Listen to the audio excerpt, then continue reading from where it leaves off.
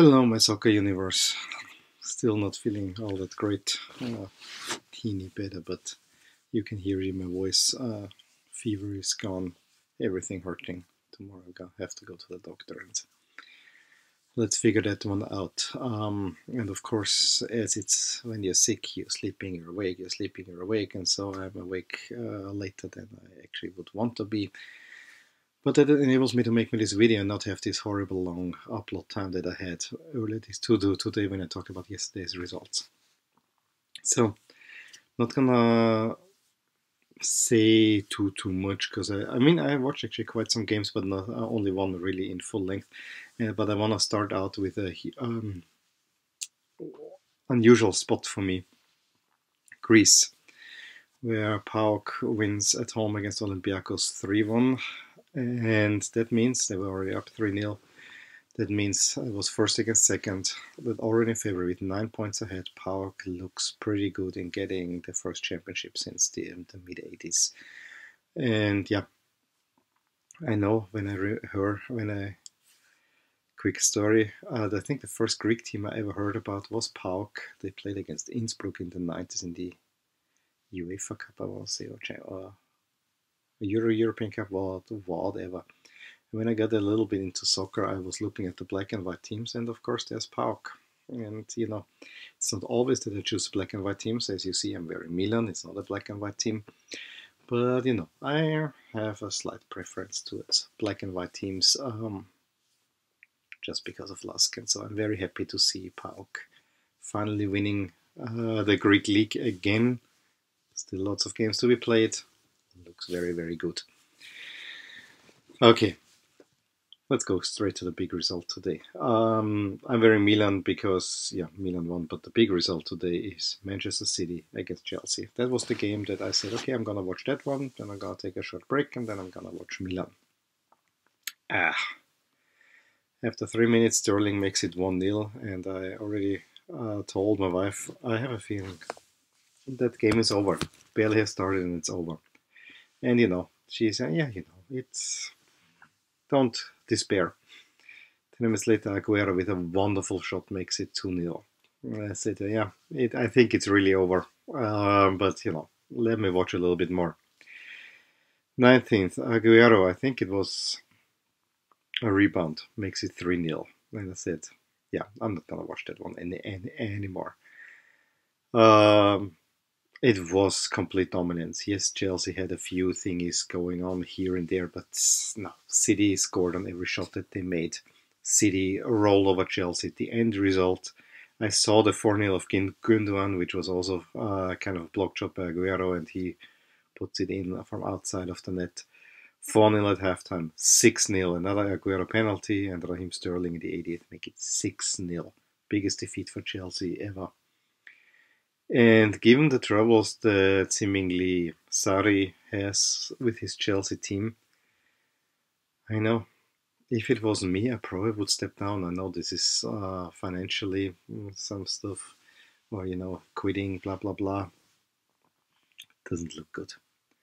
I'm not sure if he will get fired, but it doesn't look good for him. And Chelsea looks like a shambles. So, we just thought with the 5-0 they got back on track, and now they got demolished, taken apart in all its pieces by Manchester City. And those are two teams that Manchester City I would favor still, but overall they should be on a roughly even footing.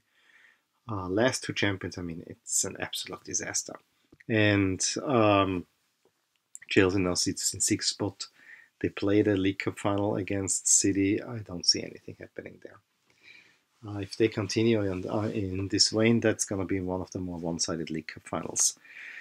The other game, Tottenham, had a lot of trouble with Leicester. The end result looks a lot more one-sided than it actually was. Leicester was well into game. Tottenham took the lead after Leicester already missed some chances. And then it's 1-0. Leicester still getting chances and getting a penalty. Wardy comes on. He started on the bench. And Lloris saves the penalty. And, to punish it, Eriksen has a little bit space and makes a long shot. That goes into goal. Still, Leicester is a pesky team and played actually quite well, and almost would have made another goal. I think. So Barnes, exactly. Barnes missed a big one, and in the end, Vardy pulls one back, and then at the very end, when Les is pressing to get the equalizer, Son Heung-min runs from the midline alone on goal and makes it 3-1 and gives Tottenham the win. And so Tottenham remains in the mix. I mean, they're only 5 points behind Liverpool and City. Liverpool has a game in hand, so it might be 8 points, but you know. Tottenham is the clear third place team. United, 51 points, 1 point ahead of Arsenal. I would say those four are the ones that look set to be in the Champions League next year. Arsenal and Chelsea are dropping off.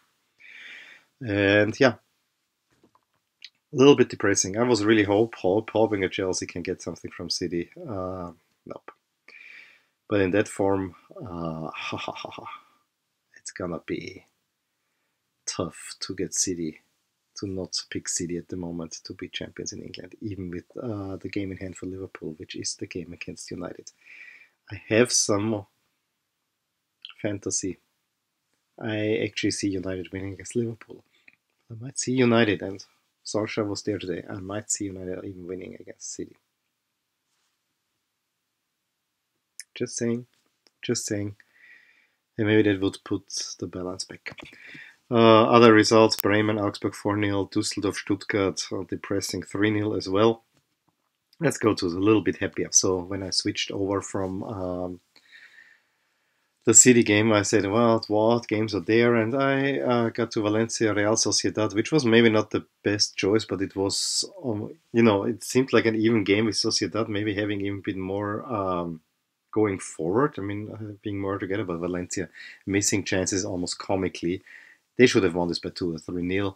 They didn't. It stays a 0-0. Valencia is such a mixed bag.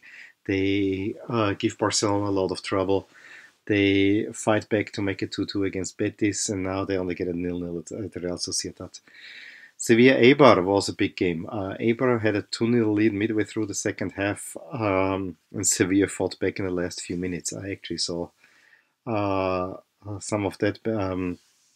Sarabia gets the stoppage time equalizer, and that after Banega got sent off in the 84th with 10 men, they scored 2 goals. I'm sorry, I look horrible. It's almost like clay here, the hair. That's what you get. So yeah, 2-2, and it almost would have been 3-2. So no one is really happy about that, but still a big result. And then Athletic Bilbao, Barcelona, I saw the last 10 minutes or so, 0-0. All I could get, it was an interesting game. There was huge chances for Bilbao, and mostly one by Iñaki Williams, where just stretched his hand out and saved it. There was also quite some controversy with players being sent off after yellow-red for nothing, really. Almost then at the end there was a penalty appeal. Yeah. From all I could get, I haven't seen much. Bilbao was the better team. Got the first point against Barcelona in a while. So yeah, the big win in La Liga is Real Madrid, making point, gaining ground on both the two top teams, overtaking Atletico, and now only 6 points behind Barca. Will there be a championship race? We'll see. Sevilla is still dropping off. Getafe sits strong in 5th, and Betis is in 6th, but both Sevilla teams look iffy to me. I gotta say, Alaves is 7, Valencia 8. Valencia missed a huge chance. I mean, they could have been 34, they could have overtaken Betis. So yeah, Eibar sits in 10th, so not that bad. Bilbao is overtaken by Espanyol, but you know, they played Barcelona, and we already talked about the bottom.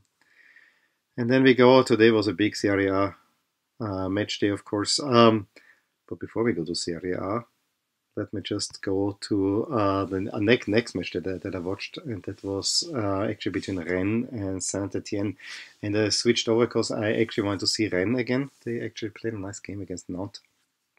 And it was again Saint-Etienne who is up there. So I thought this might be interesting when I put switched over. It was a 1-0 already for Rennes. It was a weird game. You could see that Rennes is having a lot of strength going forward, but the more complete team was Saint-Etienne. But Saint-Etienne got completely, and I mean completely distracted by the referee, and for no good reason. There was a yellow card given to the striker Hamouma. Was the first yellow card in the game because he is touching the referee like that. I mean, stupid as can be. They wanted to have a penalty appeal. They just get upset with the calls. And I gotta say, most of the calls were alright. At least from my perspective. And Rennes had good chances. I mean, Ben Arfa hit the upright, and Saint-Etienne still continues arguing with the referee. And in the end, the coach gets sent up to the stands. Most proud of me. I could even lip read some French of his. And I could do the same thing when Subotic got his yellow card after a tackle where he really goes on the shin. Yes, he did not intend to hit. He hit it, but it is a foul. It is even a yellow, because if you go that in, what can I do? And he pourquoi, and then his colleague needs to translate for him. So Saint-Etienne positively lost the plot by getting upset with the referee, which is never a good thing. And then they get a penalty through VAR. Was pretty clear. I mean, a handball by the captain up. Perrin, Ben Arfa converts, and then a little bit later, Hunou makes it 3-0 for Rennes, which probably was a little bit too high of a result, but I think 2-0 would have been correct. And then Hamouma gets sent off because he got this stupid first yellow card, and he makes another stupid tackle at 3-0. Getting sent off just makes no sense whatsoever. But as I said, Saint-Etienne lost their plot. I didn't watch then Juventus against Empoli because Sassuolo. I knew where this game is going. But let's go Ligue 1. Toulouse, Reims 1-1. Montpellier, Monaco 2-2. Another big result for Monaco. Nantes loses at home to Nîmes 2-4. Hurts a little bit. You know, I like the northwestern French teams.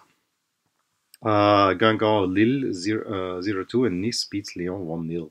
Lyon, after the big win against PSG, drops down. Let's look in the standings. Yep.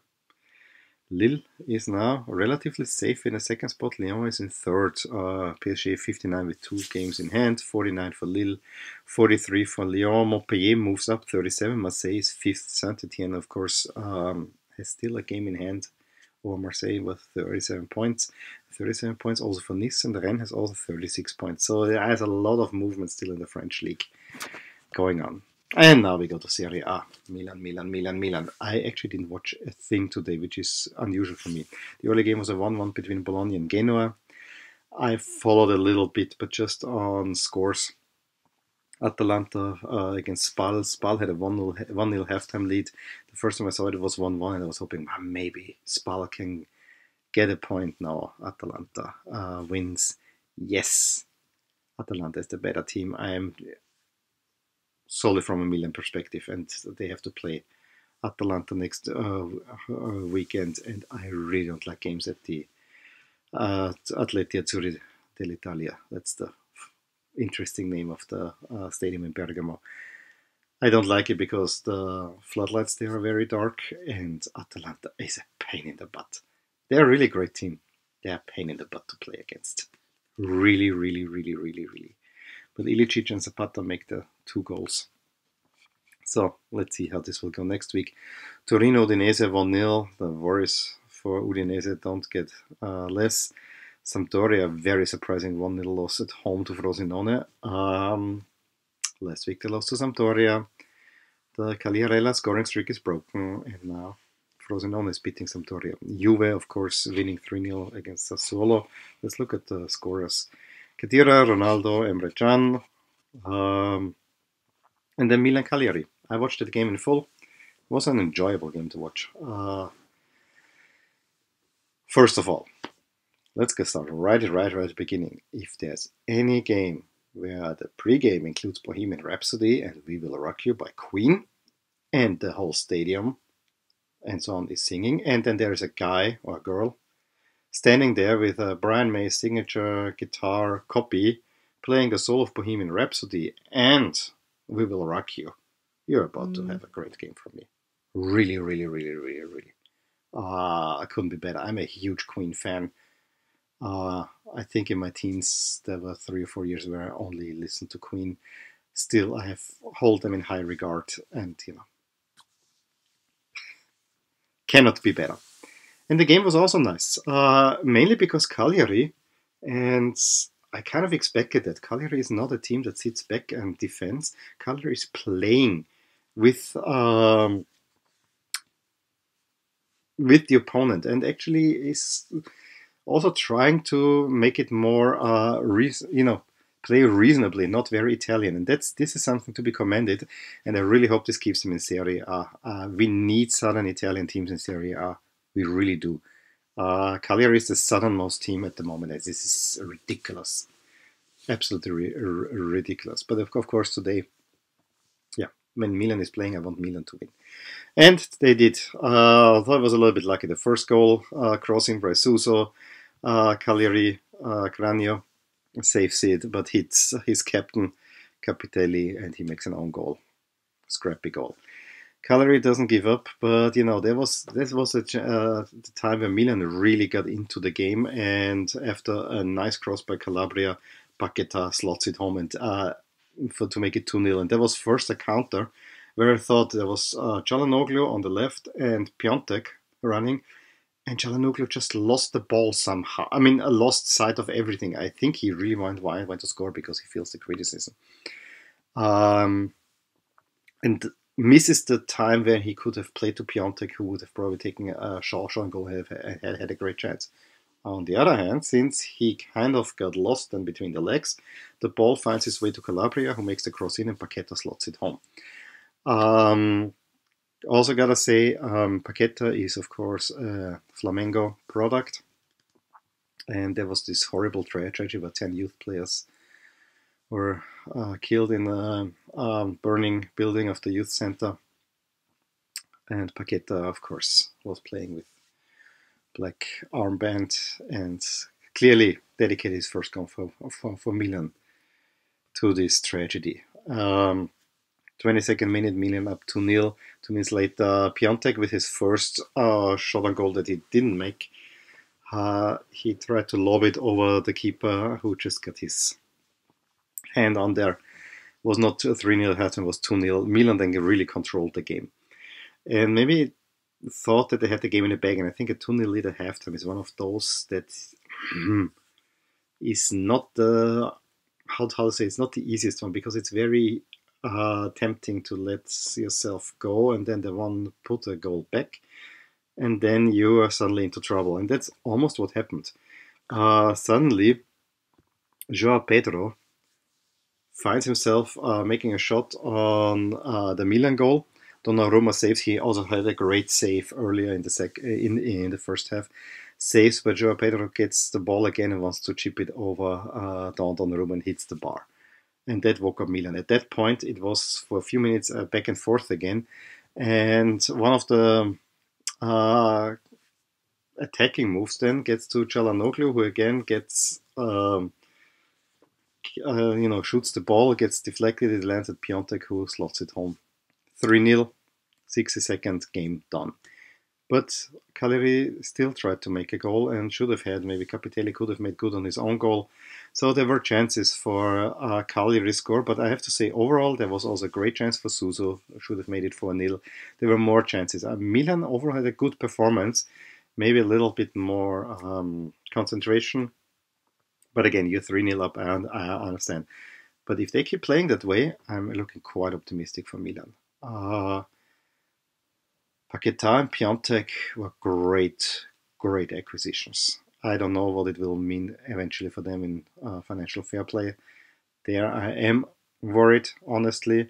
But when I look from a team building perspective, this I like. I really like what Milan is doing at the moment. And yeah, we'll see what happens in Bergamo next week. Let me just check the Serie A schedule for next week, when the game is and who are the others playing. Yeah, Milan plays already on Saturday. Genoa at home to Lazio, and Napoli, Torino, and Roma, Bologna on Monday. So yeah, a win is necessary. Well, again, congrats to Pauk. Sprinkling a little bit Greek League. Yesterday I actually saw that Ajax lost. I haven't seen the goal, but I heard it's a screamer.